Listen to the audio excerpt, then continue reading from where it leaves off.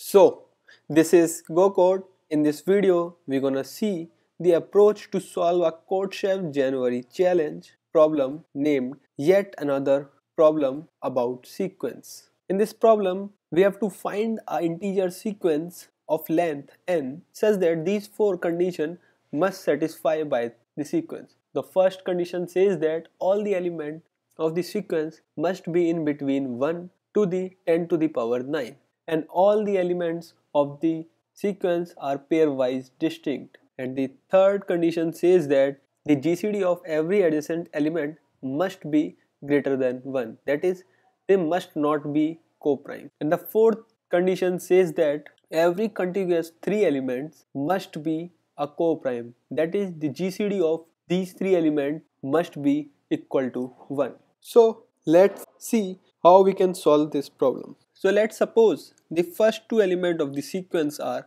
A and B. As the condition 3 says that the GCD of adjacent element must not be equal to 1. But it is possible that A and B have GCD 1 when they are prime numbers, or one is even number and another is odd number. To ensure that the GCD of these two numbers A and B is greater than 1, we have to multiply a number A and B by a same number. So let's multiply A by Y and B by Y.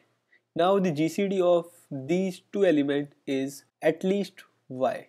Now let the third element is Z. Now to satisfying the condition third, we have to multiply this Z with either B or by Y. So let's see what happens if we multiply Z by Y. In this situation, the GCD of these two elements is greater than 1, that is Y, but the GCD of these three elements is also greater than 1, which is Y. So it violates the condition 4. So we cannot multiply Z by Y. So the only option left is to multiply Z by B. Now the condition third is satisfying because the GCD of these two elements is B and the GCD of these three elements is 1 because there is nothing common in between all three. Now let the fourth element is C. Now we have to multiply C with either B or Z to satisfying the condition third. But we cannot multiply C with B. If we multiply C with B,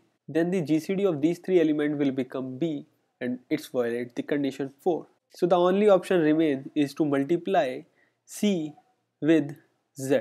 Now let the fifth element is Y. Now we have to multiply this Y by C because we cannot multiply this Y by Z. Now let the sixth element is D. Now we have to multiply this D by Y to satisfying the condition third. Now let the seventh element is Z. Now we have to multiply this Z with D for satisfying the condition third. Now let the eighth element is E. Now we have to multiply this E by Z. So in this manner we can find the further elements. Now as you can see, these elements are satisfying both condition 3 and 4.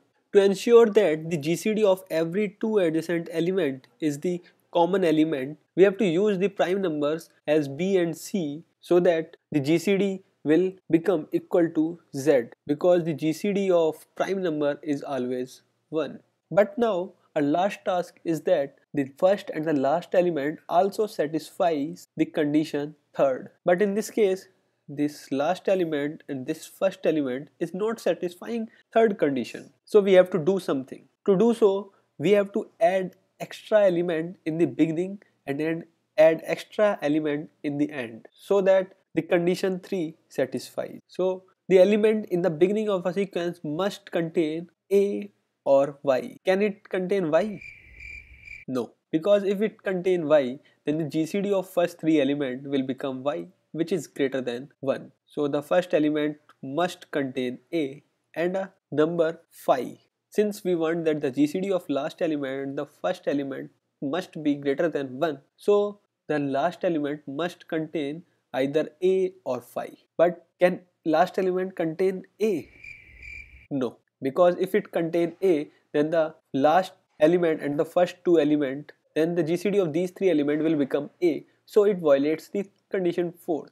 So the only option left is to use 5 as a last element, and we want that the second last element this and the last element this. The GCD of these two must be greater than 1. So we have to multiply the last element with either E or Z, but we cannot multiply 5 by Z because it violates the condition 4th. So we have to multiply the last element by E. So this is how we can find the sequence of any length. First we have to find elements of a sequence from 2 to n minus 1, then we add extra element in the beginning and add extra element in the end, so that whole sequence satisfying the all conditions. So let's take an example for n equal 7. Let the value of a for the second element is 7 and the value of y is 2. For third element the value of y is 2 and the value of b is 11, and the value of b for fourth element is 11, and the value of z for the fourth element is 3. The value of z for the fifth element is 3, and the value of fifth element of c is the next prime number, which is 13, and the value of c for sixth value is 13, and the value of y is 2. The value of d for the seventh number is the next prime number, which is 17, and the value of y is 2. Since we only want 7 elements, so we do not want this element at 7th position.